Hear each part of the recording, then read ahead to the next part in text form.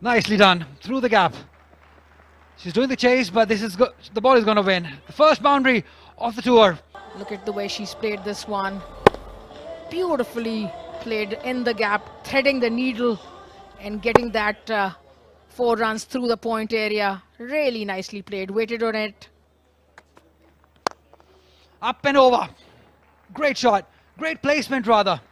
Over extra cover for 4. Fielders are inside the circle. She took the opportunity and played it over extra cover for 4 runs. Lofted 4 runs and good power and placement. Shorter one, Paul. There is no chance for any fielder to cut that off. Tonked it away for 4 runs. Just look at this. Not scared of playing the ball in the air and nicely playing it over the 30 yards circle. Again, beautifully driven. This is incredible batting by Brits. And just look at this shot. So nicely played in the gap for the 4. Really nicely played. On the onside. Down the wicket again. She's taking those fielders on. That's the long on your screen. And you've got a deep mid-wicket as well. A little wide.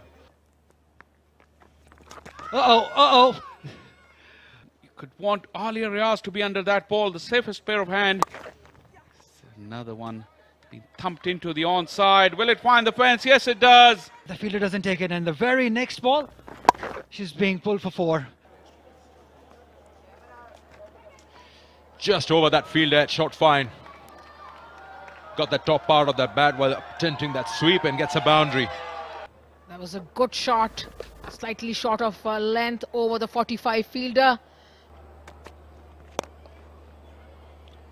You're making use of that pace around square leg region. That's a good stop there. Very good stop.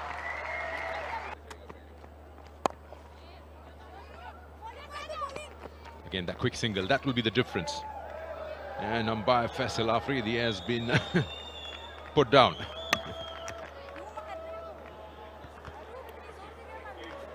.50 up for Brits, her 8th T20 International 50. This one coming off 44 deliveries. That's very well done. Gave a great start along with Captain Wolfart. Again, the lack of pace, but this time she finds the gap. One bounce, just past that fielder at long on. Last ball of the previous over. So important to finish the over off well. And that's misfielding once again, and it's gone to the boundary on the leg side. It's a very ordinary ball, just a half tracker, and all the time to play it so fine and beat that fielder at fine leg. She's done a wonderful job. That's nicely placed. Bouncing away and into the fence. An excellent shot. And towards the boundary. Looking to hit more runs. No pace on offer, but once again talking of that reach. And we have Brits' career highest score of 71 runs. Straight down the ground. It sounded pretty good, and the result is pretty good as well. Again, the shot over bowler's head, straight towards the boundary. Excellent use of feet by Brits. Oh, full toss. Has it gone all the way? Not quite. Straight into the hands of Diana Baig. She takes the catch. She was advancing though. Umpire will have to keep that in mind as well. The height was, she was reaching out for that delivery, playing way out in front. But that ball was dipping, and she's a long way away from her crease as well. The decision is out.